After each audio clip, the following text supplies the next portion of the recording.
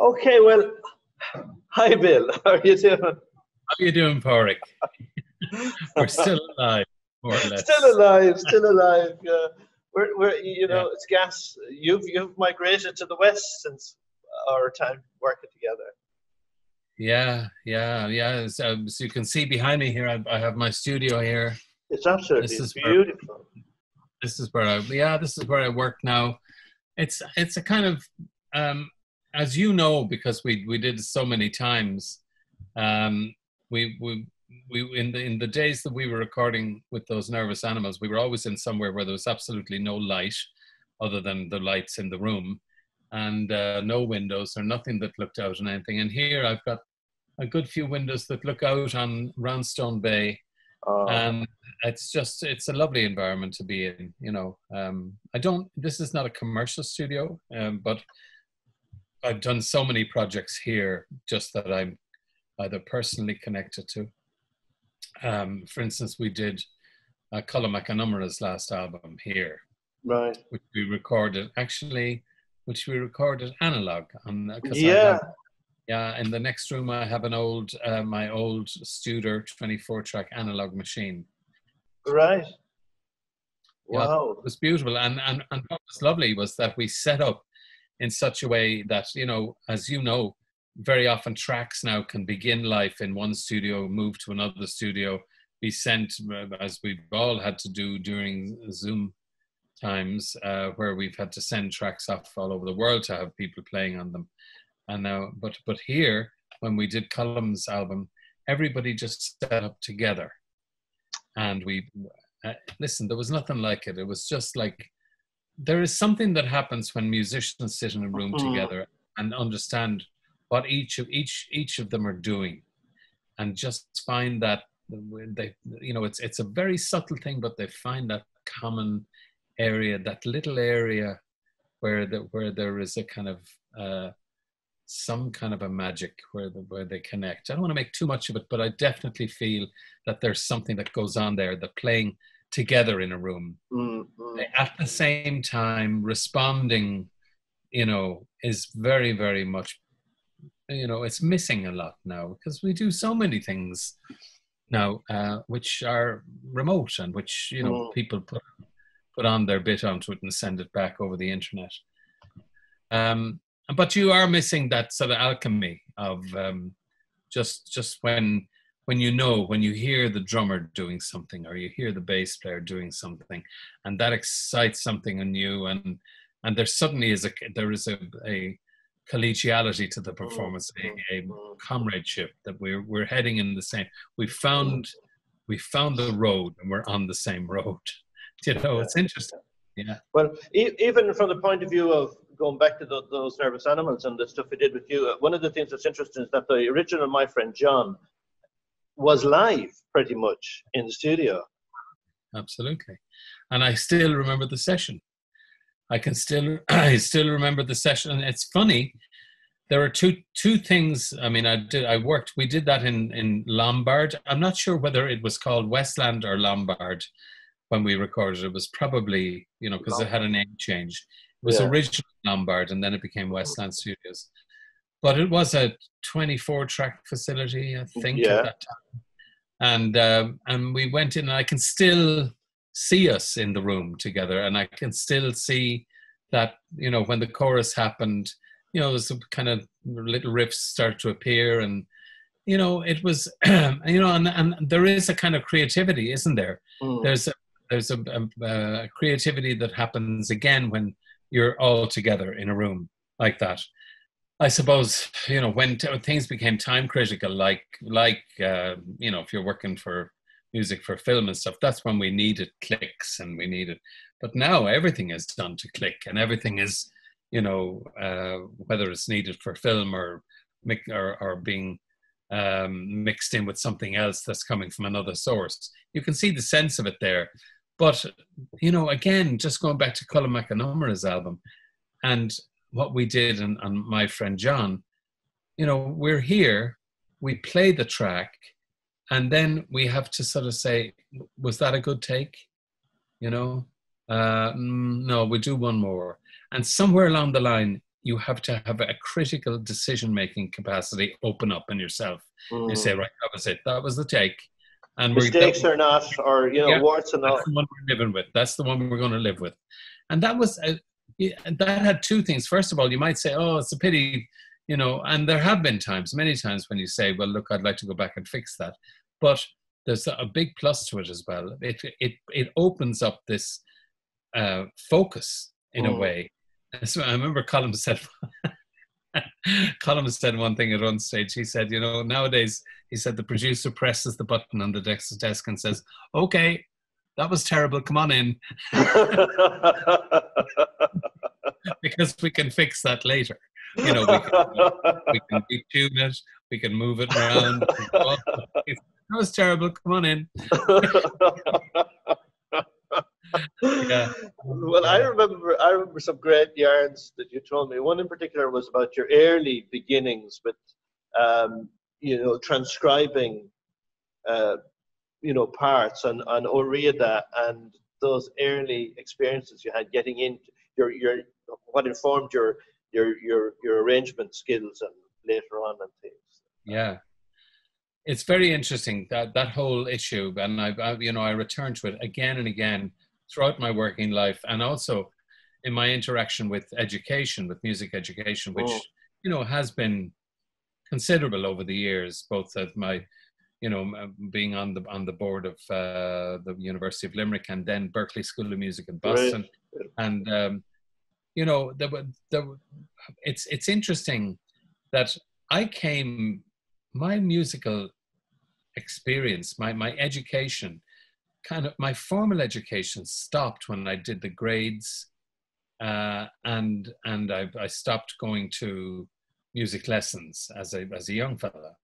And then I went out, and with whatever skills I had picked up at that stage, I then tried to, you know, I wanted to use these skills to do what I felt I could do, forgetting that maybe behind me I was leaving quite a lot of information that would have been useful. But in your enthusiasm to kind of go ahead, you just go ahead, and you're driven forward by that. But gradually I began to realize that, you know, for instance, I really wanted to orchestrate and to arrange and to do that. And I really didn't have the chops to do it. So where was I going to learn this? So as I began my early life as a session player, working with, as a contracted musician in places in RTE and stuff, I began to get work as a music copyist.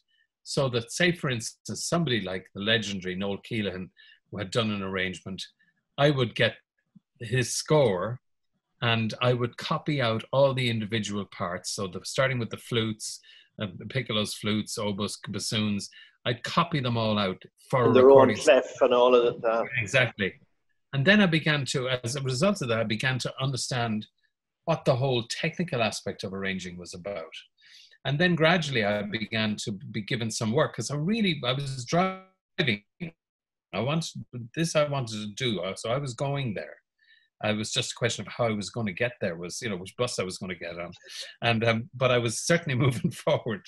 And so gradually I began to get work, and then I would do these little arrangements, and you would make mistakes. I mean, one I remember particularly was when I did an arrangement of an old Irish tune for the RTE Concert Orchestra. And Noel Keelan was conducting the arrangement, even though I had done the arrangement this time and copied it myself. I brought the arrangement in, and I remember there was a guy called Richie Burbridge playing the piano, God rest him, and it was harp, piano, strings, and, you know, as the piece built up, it was a slow air. As the piece built up, then there was been added in woodwinds and stuff, and, you know, and Noel was such an encouraging teacher. He didn't know he was a teacher, but he was a teacher. He didn't know it, but he was there to hear our friend from his mouth, or he'd conduct like this. And suddenly, as everything was going along, he turned to me and he said, "Very nice, Dad, very nice. Now, you've no idea how important that was, just to hear those words. Very nice, Dad." I knew I'd moved on a little bit. No sooner said that than there was a massive explosion from the brass. We all looked up, and everyone in the brass section They're, totally, they're red-faced. Guys are having coronaries for about 4 bars. And Noel turned to me and he said, I think we may have meant that down the octave, Dad. Because you had to do transposition for the instruments, you know, and I had obviously written the brass up the octave. A mistake I never made again, by the way. But that was, you know, just one of those little steps along the way that you gather by doing. And it's a very interesting thing. You can flood the brain with all kinds of information about what a fugue was and how Bach worked with fugues and how, you know, and you can do all that.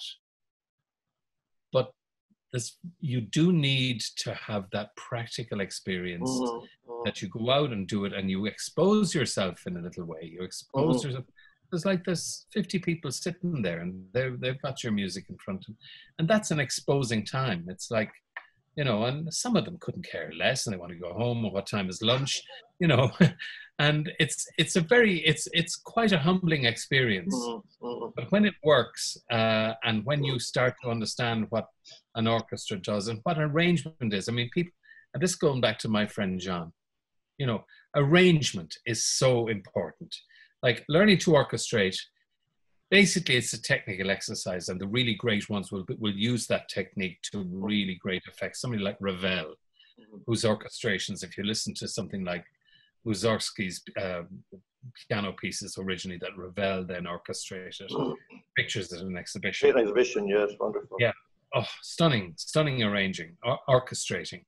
But arranging is the thing. Arranging of where, and particularly in our milieu of popular music, you know, whatever song, you know, you need those moments of a build. You add a little bit, you build it up, you pull it back, you do that, all that, and harmonic accompaniment to tunes, to songs, all of that give it shape. And the arranger is the shaper. He shapes the piece of sculpture in a way.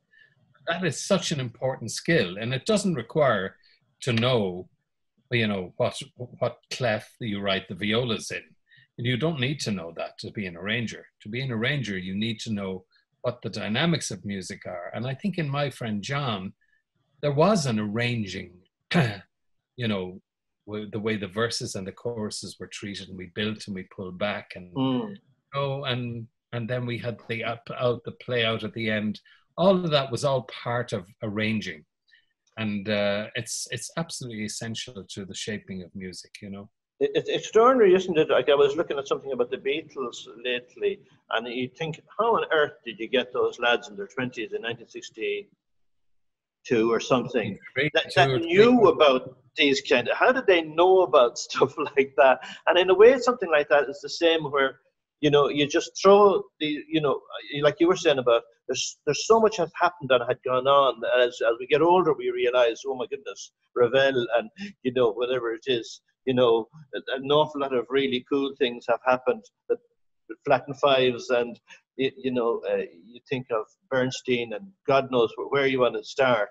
But in a way, like I started out of rock and roll, so listening to just 3-chord tricks, and it's then just realizing that John Lennon was doing all these mad things like flattened nines, and you wonder, how did he find out about stuff like that?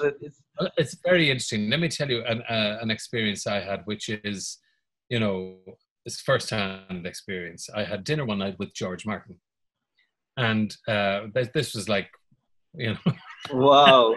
One of those ones where you're in continual pinch mode, you know, am I having dinner with George Martin? But I'd become friendly with Jimmy Webb, the American songwriter, and he invited me to dinner with George Martin one night. And of course, I arrived for dinner with my head full of questions. You know, God, I'd love to know, you know, what chord at the end of Day in the Life, you know, blah, blah, blah. But you're also not going to be an embarrassment, you know.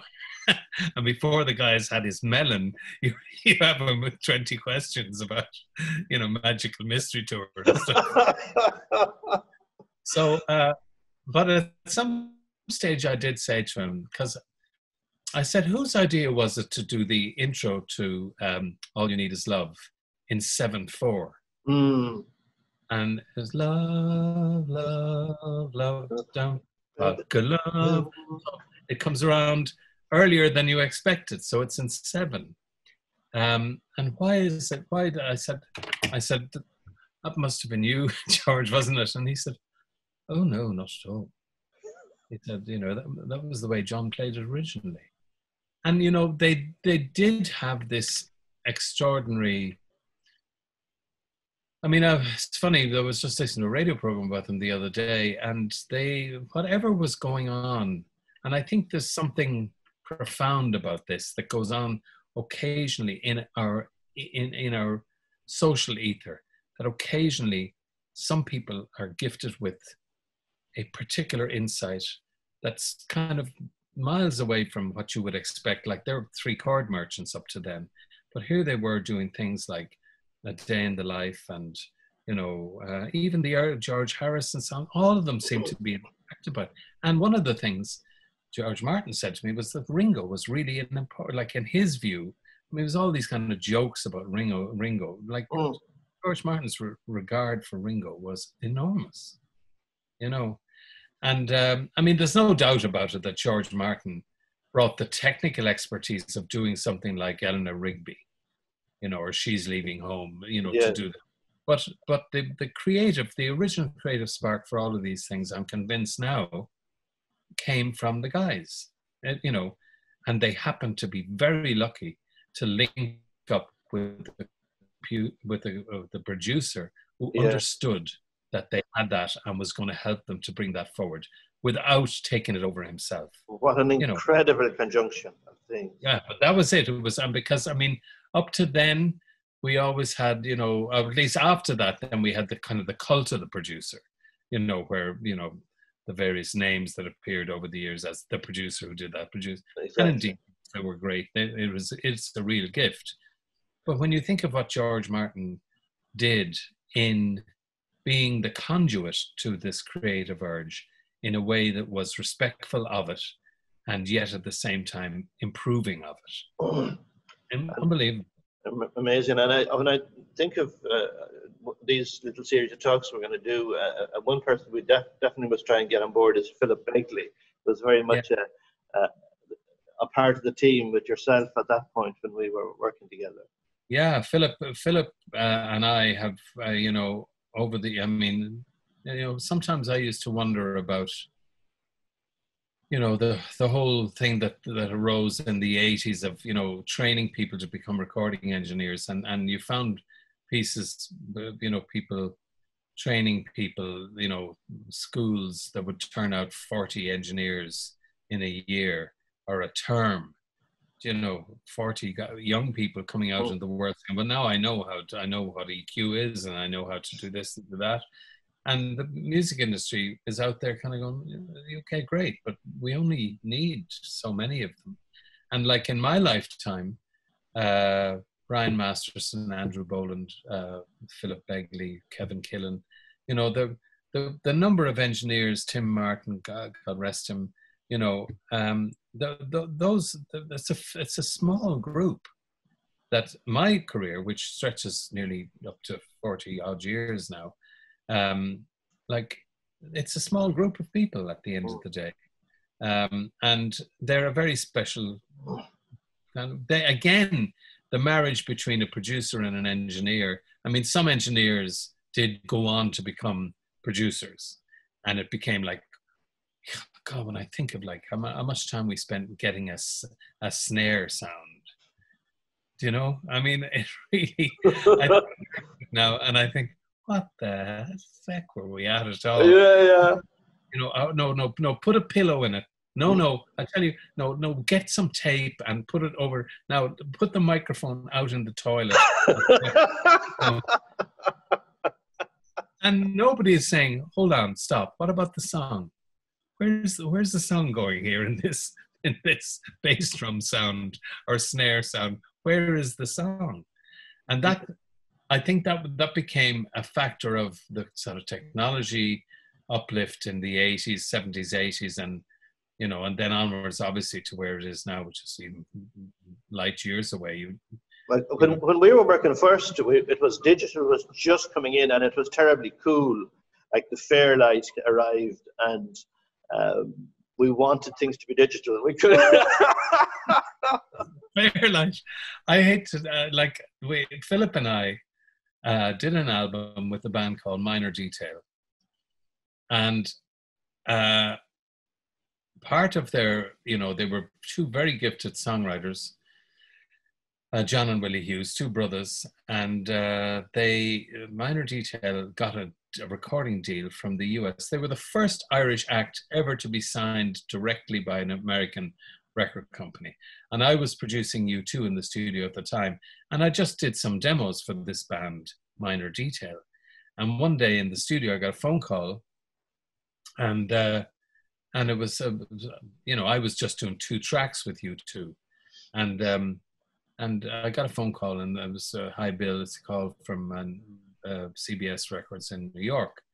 And I said, oh, yeah, it must be for Bono or somebody. And they said, no, it's definitely, they want to talk to you. And I said, okay. So I took the call, and this voice said, hi, Bill, this is so-and-so from CBS in New York.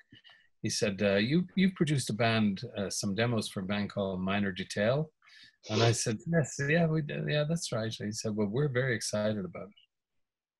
And that started a whole thing where, honestly, I have not before or since seen, except of course with those Nervous Animals, but I haven't before or since seen such an extraordinary excitement. And people were flying back from New York. One guy came over in one day, got the Concorde flight in the morning, and then went back that day. And they came into the studio the same as if they were entering the sanctuary in the kind of Vatican. It was like, oh my God, I mean, we're here with these guys. So they did a fantastic deal. Long way to saying we had loads of money as a result. Well, I didn't have loads of money, but there was a budget, and a real budget. And they did a really good deal, and they got a lot of money. And we bought a Fairlight. You bought one? We bought a nothing, none of this hiring stuff or nonsense. We bought a Fairlight, and the Fairlight was shipped in from Australia. Brilliant. I'll never forget. And it arrived in the studio. And I have to say that what the Fairlight did, now, my memory is that it was like around about £180,000 for the Fairlight. It was unbelievable. And it came in the studio, this thing, and, all the wrapping came off, and we're there and we're looking into this extraordinary thing, plug it in. Long and short of it is that I could do now on my Mac here, now I could do much more than I was able to do, and twice as fast, 10 times as fast as we were able to do on the Fairlight at that stage. And even though a lot of people used it, like Kate Bush used it, I think that's maybe where I'd heard of it first, because Kate had used it quite a bit and effectively. But, that was Philip Begley and I with the Fairlight, and we had this programmer who spent the whole time, we were sampling drums and sampling things into the, there was a lot of activity that went around the recording business at that stage that I don't think we suffered from in those Nervous Animals. Right. Because always the song seemed to be driving us forward with those Nervous Animals. It was always, what was the song about, and the lyrics and the shape of the song and the arrangement. That was always kind of what it was about. But elsewhere, there was a lot of kind of dealing with, finding ways of, I remember when the Lynn drum arrived. Excitement. Yeah, excitement about something that could play drums. I mean, kids now have it you buy it for your son for Christmas, and for like €20. And I mean, we spent so much money. And honestly, if there was anything in my career that people say, well, if you had time over again, what would you do? Well, the first thing I do, I would try to regain the time I spent, looking for the perfect bass drum sound, or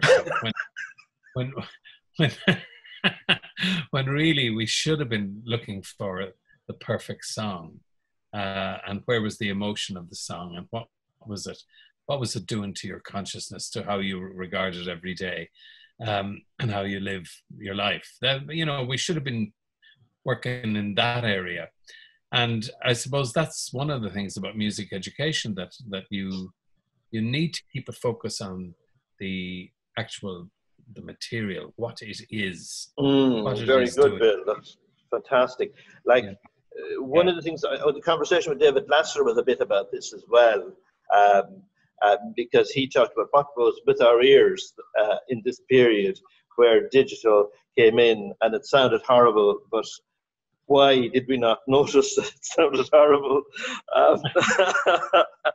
Um, and it's a great question, actually. It is, and look at what's happened. When a new technological thing happens, we tend to be starry-eyed and in love. We are. I mean, the stuff comes in. I remember when, I was first able to sample something and then have it played back. And gradually the place started emptying out of musicians and being replaced by things that you plugged in. And then you were able to buy libraries of, Steve Gadd. You didn't have to book Steve Gadd anymore. You had him. There's his tom-toms. At the end of the day, all of that, we fall in love with it. And it's like the internet in our current life, in our current political, social, and in our daily lives, how we use something that we have fallen in love with. Because it's extraordinary. We're living in extraordinary times technologically. But what the human is very slow to do is how to, okay, fine. Okay, we understand what it does. Now, what has that got to do with actually improving the texture of our lives? Is it improving that in any way? And to be able to stand back there is almost impossible. To be able to stand back and not get into I did it myself. All of us did it. Everyone around me, we were all in love with the thing. And we were, and digital gave us all kinds of possibilities and stuff. But gradually, like the internet, we have to develop a system of how to deal with it and live with it in a way that it doesn't damage us, that we're not throwing babies out with bathwaters all over the place, which we can do, and one of them is what we just referred to earlier in this conversation, which was the whole joy of musicians sitting together and playing together, what that does, We had a lot of fun. I remember going to gigs you did. You had a band. I remember even some of the tunes you used to do. 50 Ways to Leave Your Lover was one a big one. Was Greg Boland in that? And there would have been Desi Reynolds, would it be? Yeah. Well, there were a number of bands. One was the original band that I was in was a band called Stack, which was Des Moore, Desi Reynolds, John Drummond, and myself. We were a 4-piece, and we swelled to a 6-piece with 2 great singers, Katrina Walsh and Nicola Kerr. And that was, we were doing original material. All right. As in pubs, and original material, and we were doing 50 Ways to Leave Your Lover, and we were doing, the stuff that we admired, Steely Dan, of course. Yes. And then Greg Boland and Paul McAteer, Dave Murphy, Tom Moore, and myself had a band called Bumper to Bumper, which used to do Steely Dan material. And, right.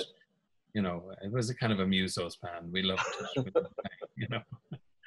It was great when you could actually fill a pub with people and still be playing music and have people, paying attention to the music. It's yeah. So you went to hear these bands, did you? God. Yeah. I went to hear. I'm sure. I think it was. It would have been Stack. I saw it then, obviously. Stack, yeah. Yeah. Desi Reynolds now lives in Sligo for some of the time. Yeah, he does. Yeah. John Drummond is living in Mohill in County Leitrim. All right. Yeah, and Desmore is still a faithful Dubliner. He'll always be there. Good. Yeah.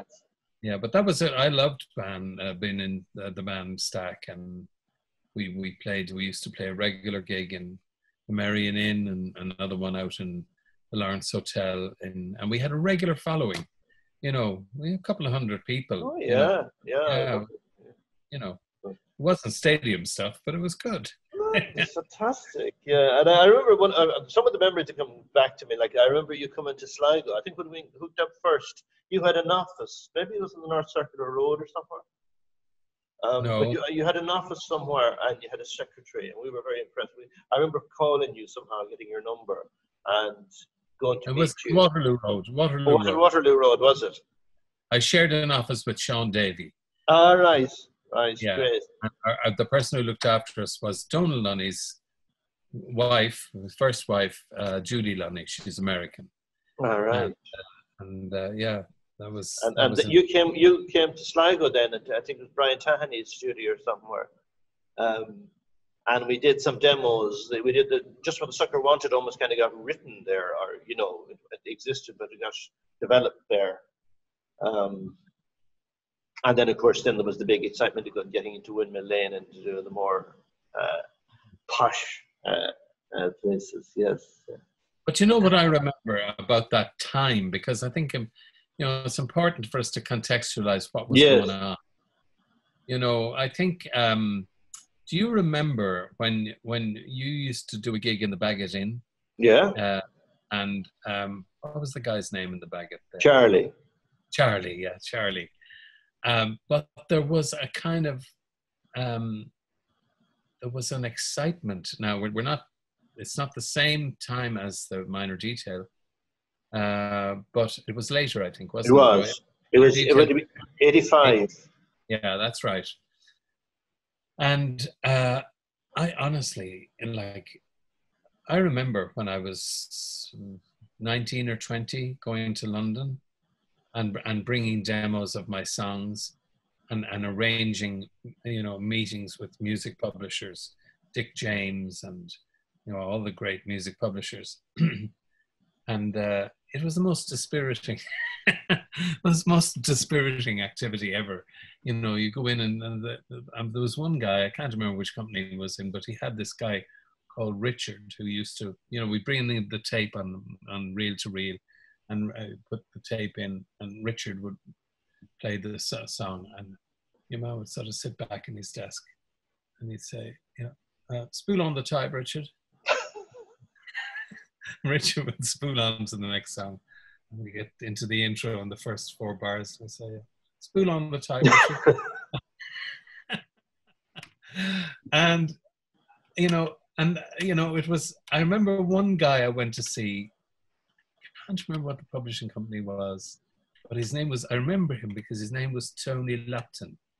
And Tony Lupton, I'd arranged a meeting with him. I had a letter to say that I had a meeting with Tony Lupton. And so I went into the offices and I said, hi, I'm Bill Whelan and I'm here to meet Tony Lupton. Can you hold on, please? Hello, Tony. Yes, there's a Bill Whelan here to see you. I have no idea. Yeah. How did you get to me? I said, he wrote me a letter. Look, apparently you wrote him a letter, Tone. Right. Okay. Well, I'll ask him to wait. Yeah, Tony's in a meeting at the moment. So you're sitting there. Of course, you're in London. You think, okay, I must be somewhere near the center of the heartthrob here of music. So, I'm bound something good's kind of going to happen. And eventually, Tony Lupton breezed into the reception area and said, hello, I'm Tone. I said, hello, Tone.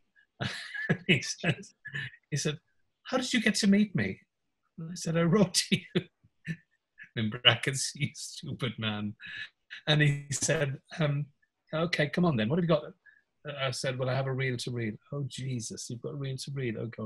So he's in his office and he rings this guy and he says, hello, Mike, it's Tone. Yeah. Remember I lent you my reel to reel machine and it came back all broken? Can I have yours for half an hour? So, you put the tapes on and you come out of there, you're defeated.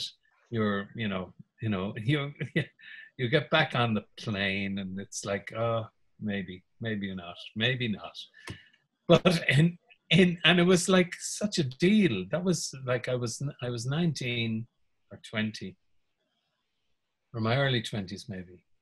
And the difference between that and 1985, and when those Nervous Animals were playing in the Bag It In, I remember there was one night alone when I think there were 6 A&R people from English record companies coming to hear the band. I mean, the excitement was enormous. Right. And the contrast between then and, you know, before, like a band or an act or songwriter or whatever out of Ireland, it was like, you know, it's nonsense. And then there was U2.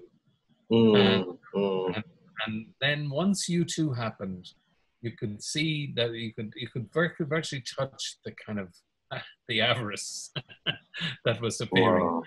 Here now was a chance to find the next U2 and come to Ireland. And they were all coming in. They were like, with no problem. You kind of had to fight them off. You know, it was kind of, well, no, can't see you on Thursday. You know? And I don't know if you remember the lawyer we had, Nicholas Pedgrift. I do. Yeah, I do. Yes, he was so sort of English public school. Remember one of the first things he ever said to me was, you know, Bill, I manage a band called Gay Bikers on Acid. What? Anyway, you know, English public school. But anyway, the whole business was suddenly Ireland centric. Guys were coming on planes every day to hear bands, and that was the atmosphere when we played those gigs in the Bag It In, and we'd had My Friend John as a single. And then, if you remember, we had the reverse thrust then when we started going to London. Like the big thing that seemed to me to be the real hope that we had was Muff Winwood. Right. At CBS. Yes, I remember that meeting with him, yes. Yeah.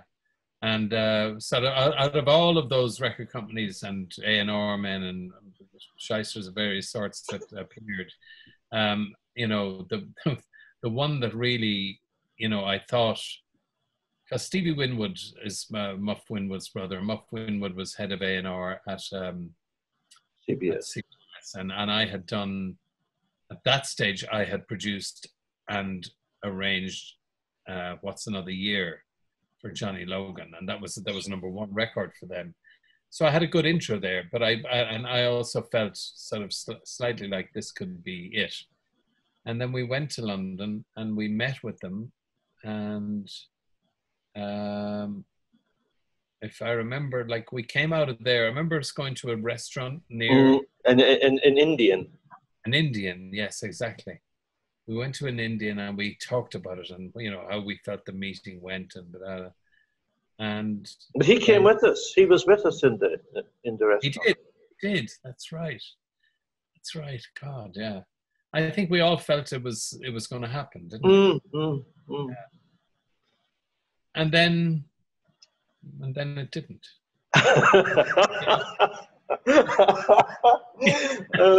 Well, and it's been so amazing to have that interval of, what is it, 35 years, Bill? Something like that. And, we're here, and, you've had that incredible career since, and a whole adventure. I've had my own adventures. Sure. And it's fun to be still around, to be still enjoying music. And you're still, I mean, the animals, the Nervous Animals, it still feels alive to me as a concept, as a uniting flag over a particular kind of creativity. It's great. Recently we've been involved as well with the Bedlam Suitcase project, or I have, and that's been fantastic. And Tara is an incredible talent as well. But it's how is she? Yeah, she's good. She's good form, and we're planning to do more as well. We've been sort of making various. She's finishing her PhD now at the moment, so that'll be. So it was an opportunity, I suppose, over lockdown and this weird, strange time that we're in now. I sort of think, sat down and then said, well, what are the animals doing? And that's how we got back to this. So we recorded, I think eventually ended up recording 5 tunes, some rewrites, and then some other ones that we'd never really recorded properly before. And so it's been fun. And who knows what will happen out of it, but I've had a great pleasure in talking to the likes of yourself, Bill, and reconnecting really in a way that we, over the years, and even like Philip Beckley as well, I've spoken recently to lots of people from the past. Jerry Leonard was involved, and Nicky Ryan, I spoke to him last week. And so it's been a terrific experience doing this, Yeah, I'm sure. And same here. Like it's, we're at a time in lockdown, as we know, does offer. I mean, you can see it as a terrible imposition on our lives, but you can also see it as an opportunity. An opportunity not alone for maybe doing something you had thought about doing some time ago, other than making sourdough bread, something else, something that's of interest and then it also is giving us an opportunity for reflection, to think back on what has happened across periods of our lifetime and see how, like this is a pause. Pause is very good, There is no planes in the sky. You look up and, Yeah. Yeah. Well, listen, Bill, I'm gonna bring this to a close. I wanted to thank you so much for doing this. Yeah. And good luck with the rest of your adventures. We no doubt will be talking to you some more. Who knows what will come around in the future? Now that we've sort of started to communicate with the further west coast. Yeah, brilliant. Absolutely, and good luck to everybody there, and my love to everyone in the band, and I've such fond memories of that time, and such, like, it really was, and I've often spoken about those nervous animals, and I don't mean this in any way patronizing, but it's I look back on it for all of us that were involved in that period of those nervous animals as a time when there was like a real, we got to look at what was possible. And I often regret the fact that we didn't, and whatever part I played in it, we didn't have an opportunity to push this over the line in a way. We were scrummed down on the 5 yards from the and then the ball popped out of the scrum. Exactly. But it was, and there's almost like some things you do and you say, what did I learn from that? And you think, well, I learned never to do that again. And then other things you do and you think, what did I learn from that? And you think, well, I learned a lot and I would do it again if I got a chance. Do you know? That's beautiful. That's a fantastic note to end on, Bill. Thanks a million. I'm going to wave. Okay. I'm going to stop the recording process. Yeah, okay.